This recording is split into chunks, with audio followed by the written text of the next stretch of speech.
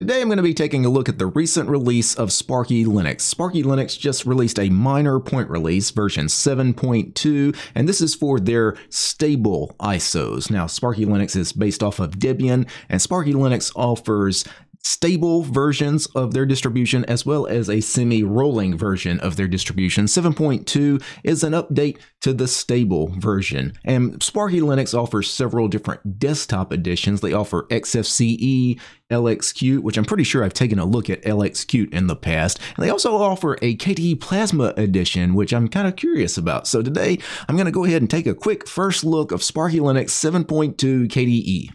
So I've spun up a virtual machine here, and I went ahead and ran through the installations for Sparky 7.2. It's a very simple installation, and it uses the Calamares installer, so I didn't feel like I needed to capture that on camera. If you guys have seen a Linux installation with the Calamares installer, if you've seen one, you've seen them all. The one thing I will say, during the Calamares installer for SparkyLinux, they do have login without a password ticked on by default. I would suggest ticking that off by default just for privacy reasons. You guys know that I'm not a big fan of having a Linux distribution automatically log you in without a password. I think that can be kind of dangerous. So first impressions of Sparky 7.2 is it's a very clean look. It's a very nice wallpaper, very minimal, a little bit of abstract art, some geometric shapes with the Sparky branding. So I really like that. The Plasma theme is a standard light theme. Now, because this is based off of Debian 12, the edition of KDE Plasma they're running, it's not going to be the latest and greatest. So actually, let me go into the menu system, and I'm going to go into the system category. And let's go to the Info Center. Let's see what version of KDE Plasma this is actually running. So this is KDE Plasma 5.27.5 using frameworks 5.103, Qt version 5.15.8, and the kernel is 6.1. By the way, it is using X11 as the display server by default. But that's just some of the specs here as far as the software. Let me go through the menu system and actually see what kind of programs they ship out of the box. So they do have a development category. They have the icon browser as well as the Kate text editor. Kate is a plain text editor. Actually, Kate is not really a plain text editor these days. It's become a lot more fully featured. It's much more of an IDE these days. So actually, let me open a document. So if I open, let's see, can I show hidden files? What is it? Control H to show hidden files in the file picker. Yes, it is. And I'll open the bash RC. You can see you even get some syntax highlighting out of the box, which is something many just plain text editors, of course, will not do. You even get a little mini map here on the side. So again, Kate has really evolved over the years to really becoming something quite special. Kate is, honestly, if you want an IDE and you don't need the kind of customization and the flexibility and the power that things like NeoVim and Emacs and things like that give you, if you just want something rather simple but still with some really nice features out of the box, Kate is a good choice. If I get back into the menu system, there is a graphics category. We have GNU, which is the image viewer for KDE Plasma. Let me go in here and see if it will tell me what version we are on. If I go to Help and About GNU, this is GNU version 22.12.3. Close that out and get back into the graphics category. We have LibreOffice Draw installed. We have Ocular. Ocular is the PDF viewer. It's your document viewer is what they call it, but it's typically for viewing PDFs. And this is, again, Ocular version 22.12.3 as well. And finally, in the graphics category, we have Scanlight, which is a scan utility. If you still have a printer scanner combo, Scanlight allows you to scan documents. Under the internet category, the web browser they have chosen to go with is Firefox ESR. So ESR means it's the extended support release of Firefox. If I go to Help About Firefox, this is Firefox 115.5.0 ESR. Also under the internet category, we have our instant messenger contacts. We have KDE Connect, and this is for connecting your mobile devices and syncing them. We have KDE IM log viewer, so a lot of instant messaging stuff here. We also have KGet for a download manager. We have Conqueror. That's interesting. Conqueror with a K is a old school web browser. It was KDE Plasma's web browser. They had their own browser. Not too many people use Conqueror these days, but it is, yeah, I mean, they installed Firefox for a much more modern, fully featured browser, but Conqueror is here. This is version 22.12.3. I probably wouldn't use that myself, but it is there. Conversation with a K. Now that is your IRC chat client, and by default it is going to try to connect to the Debian server. So that's interesting. So I don't know if SparkyLinux has its own IRC channel, but I guess if you, being based off of Debian, they I guess are connecting you to a Debian support channel out of the box. We have KTorrent for a BitTorrent client. We have Quite RSS, which is a RSS reader. Let me go ahead and open it. Of course, I haven't added any feeds, but you'd add your RSS feeds and you get, your previews here in the main windows. A pretty neat little RSS reader. They also have RiseUp VPN. That's interesting that they include a VPN service. I'm not familiar with this particular VPN, RiseUp VPN. Let me click on it. Might take a minute to load. Of course, I'm not going to sign up for anything, and obviously it's going to ask you to sign up and everything. We're going to skip all of that. And the only other thing under the internet category is Mozilla Thunderbird for the email client. Under multimedia, we have Elisa for our audio player. Go ahead and click on Elisa. This is one of the standard KDE applications as well. I click the menu here and go to About Elisa. This is Elisa 22.12.3, a simple music player made with love by the KDE community. I like the little blurb there in the About screen. Under Multimedia, we also have K3B, which is a disk burning utility. Now, kind of like I mentioned, not too many people have scanners. Not too many people burn disks these days. I actually still occasionally burn disks.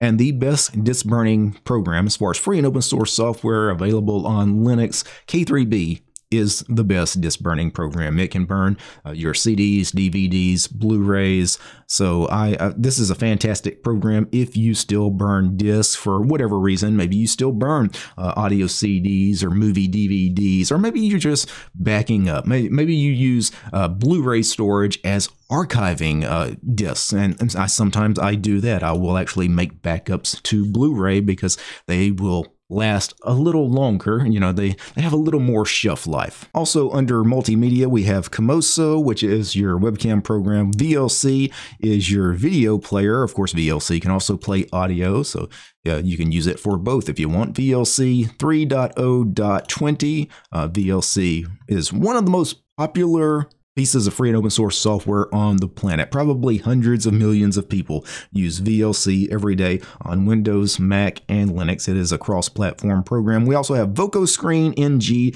I'm assuming that is a screen recorder. Office, we have our LibreOffice suite. The entire suite is here. Let me go ahead and open LibreOffice Writer, which is the word processing program. If I go to Help and About LibreOffice, they are on version 7.4.7.2. So not the latest release of LibreOffice, but again, it's a stable distribution based off of the latest version of Debian Stable. Again, it's based off of Debian Bookworm. We have a science and math category. The only thing in here is LibreOffice Math. And then the settings categories, your standard stuff that you would see. So you have printer settings, system settings. You have the Synaptic Package Manager, which is a GUI package manager, but it's really nice because it's not all gaudy with a bunch of graphics and things. It's actually probably the best graphical package manager available on Linux. Now, Synaptic Package Manager is for Debian-based distributions, Debian and Debian-based distributions. So if you're running Debian or a Debian-based distribution like Ubuntu or Linux Mint, I strongly suggest giving Synaptic Package Manager a try. Now, I'm going to search for a package. I'm going to click the search here. I'm going to search for HTOP, which HTOP might be installed out of the box on Sparky. I'm not sure, but I'm going to do a search for it just in case. And here is HTOP, and it is not highlighted a different color, so HTOP is actually not installed. Well, I want to install HTOP, so I will click it, mark for installation. Now there's a checkbox, and then what I'm going to go ahead and do is go up here and hit the apply button, and all the changes that I've made will be applied. So if I had multiple programs ticked on to install and maybe some other programs ticked off to remove or whatever it happens to be, it will go ahead and apply all of those changes. And of course, you could always open a terminal and just do a sudo apt install htop, right? Which is typically what I do. But if you want a graphical package manager, maybe you're not sure of the name of the program you want to install. You know, sometimes when you're searching for new programs, something like Synaptic Package Manager is a little easier to navigate than searching for programs at the command line. So now that we have htop installed, let me see, can I do a Control-Alt-T to bring up a terminal? Yeah, not every distribution of Linux uses that key binding, but most of them do. Now I'm going to zoom in and let me do htop. And let's see what kind of system resource usage we are using. I'm using about 1 gig of the 6 gigs of RAM I gave this VM. That's a little high for KDE Plasma, but I have opened a ton of things on camera here in the last few minutes, and some of them are probably still running. Yeah, Rise Up VPN, let's quit that.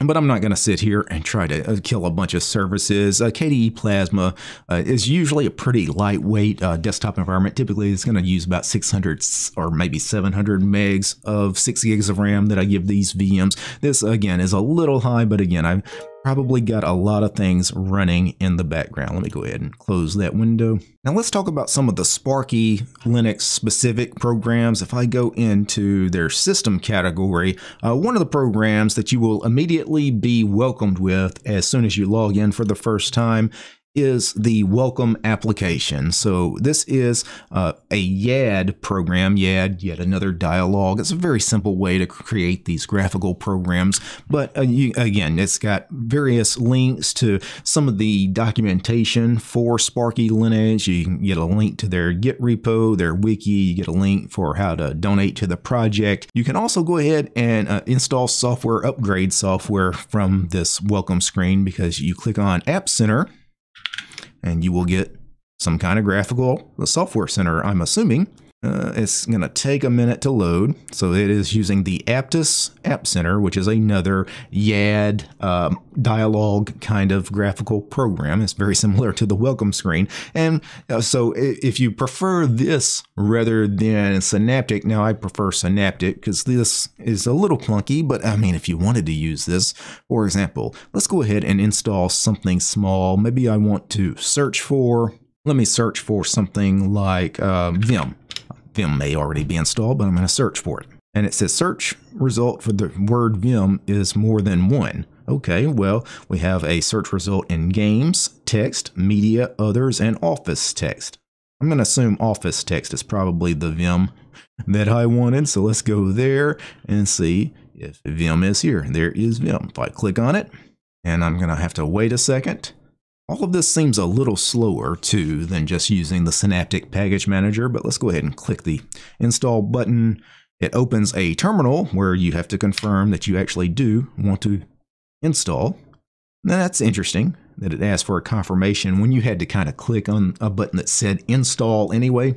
I'm not sure if I'm crazy about having to confirm that. And then it says the package has been successfully installed, exit. And if I exit, it just goes back to the main screen. So yeah, so that is their App Center. Some of the other things in the system category include the Dolphin File Manager, of course, being KDE Plasma. But you also have things like gparted, which is a partition editor, partition manager. This is probably, if you were using Sparky as a live USB stick, you might want to have a partition manager actually available to you. You also have Time Shift for those wanting to make backups, snapshots of your system with Time Shift. There is a utilities category, which is all of the standard KDE utilities, such as Arc, which is their archive manager, KCalc, which of course is KDE's calculator.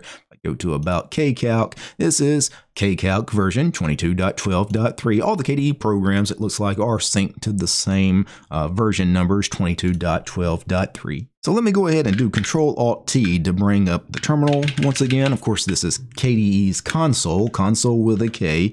And let me do an apt list -- installed. Let's get a list of all the packages that were installed via the apt package manager. And it spits this out line by line, right? Each package on its own separate line, which means if I up arrow, I can pipe all of that into WC space -L. WC is the word count program. -L means give me a line count rather than a word count. 2,232 lines. That's how many lines of output were in that output from the apt list -- installed command, which means there are 2,232 packages installed on SparkyLinux. And if I do a uname -R, we've already taken a look at it in the settings manager, but the version of the kernel is 6.1.0. If I do a where is Pipewire, let's talk about the audio server. Is Pipewire here? It is not. So they are not installing Pipewire, so I'm assuming Pulse Audio, of course, is going to be the audio server. Let me go ahead and close out of the terminal there. And let me right click on the desktop. And let's check out the wallpapers. If I configure desktop and wallpaper, and let's see if we have any cool wallpapers. Probably most of them are going to be like your standard Plasma wallpaper pack. This one here says created with GIMP. So this is the default wallpaper, the SparkyLinux branded wallpaper. Other than that, the rest of the wallpapers look like they were probably either default Debian wallpapers, which some of the Debian wallpapers are actually quite nice. Here's one from several versions of Debian back that I really loved. And it's all Debian branded wallpapers, so nothing else to see here. Let's do Space Fun, a little space themed Debian branded wallpaper. Yeah, so really nothing exciting about that wallpaper pack, unfortunately. Let's go ahead and apply. Overall, a very minor point release for the Sparky 7 series. I just wanted to take a look at SparkyLinux again, even though it wasn't a major release. I don't give SparkyLinux as much coverage on this channel as it probably deserves, because SparkyLinux has been around a number of years, and to be honest, they do Debian better than most Debian-based distributions. Like if you're looking for a really easy way to get into Debian, an easy installer with the Calamares installer, especially if you're going to run one of the 4 or 5 desktop environments that they offer out of the box on their ISOs, because they do XFCE, LXQt, KDE Plasma, which I just took a look at, and I think they do Mate actually as one of the other additions as well. So if you're running those desktop environments, Sparky actually gives you a pretty comfortable way to get into Debian if you don't want to run mainline Debian. Now, before I go, I need to thank a few special people. I need to thank the producers of this episode. And of course, I'm talking about Gabe, James, Matt, Paul, Steve, Wes, Arcodic, Armor Dragon, Commander Angry, George, Lee, Matthew, Methos, Nate, Jan, Paul, Peace, Arch, and Fedora, Realities for Less, Red Prophet, Roland, Soul, Astrid, Tools, Devil, War, Gentoo, and Ubuntu, and Willie.